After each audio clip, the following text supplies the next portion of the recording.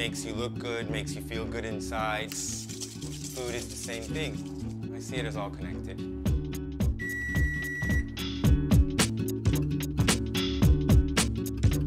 Okay, so this is the eggnog that's been in my family for as long as I can remember.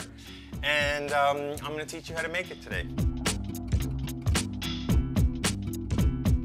This is just something that my family usually has during the holidays. And it's kind of a Cuban version of eggnog. It's crema de vie. It's sweet, it's liquory, it's got rum in it, and it's quite heavy, but so you just have a little bit. What you need is cinnamon sticks, water, sugar, eggs, vanilla, condensed milk, and one more thing, the most important thing, is white rum. You take the water, the sugar, and the cinnamon sticks, and you bring that to a boil. I think me and my brother had never really liked any of the haircuts that we ever got as kids. So our hair was long one day, and I said, listen, maybe I've kind of looked at how the barber does the cuts, and he never really gives us what we want. So let's try it. I'll cut your hair. I cut his hair, and it was atrocious. It came out terrible, and my father had to take him to the hairdressers to have it fixed. My father forbade me to ever cut somebody's hair again.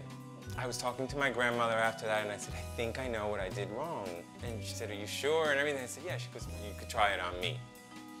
So I tried it on her, and it came out better. And so that kind of inspired me to keep going, to just be good at it. I wasn't thinking I want to be a hairdresser when I grow up.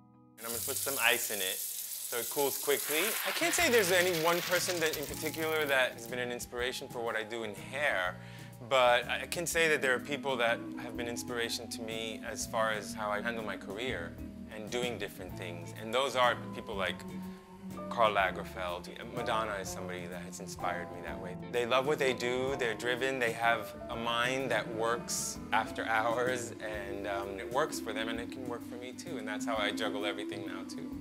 And you whip that some more. You add a teaspoon of vanilla, and then we put a cup of white rum.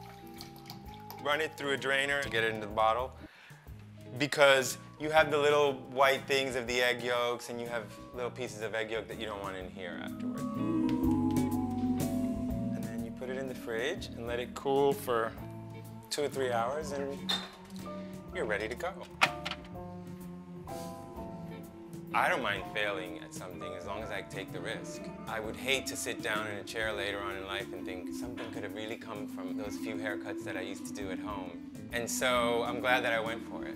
And everything that I go for, even if it doesn't work, and if I fail, I learn something from it. So you really never fail. Cheers.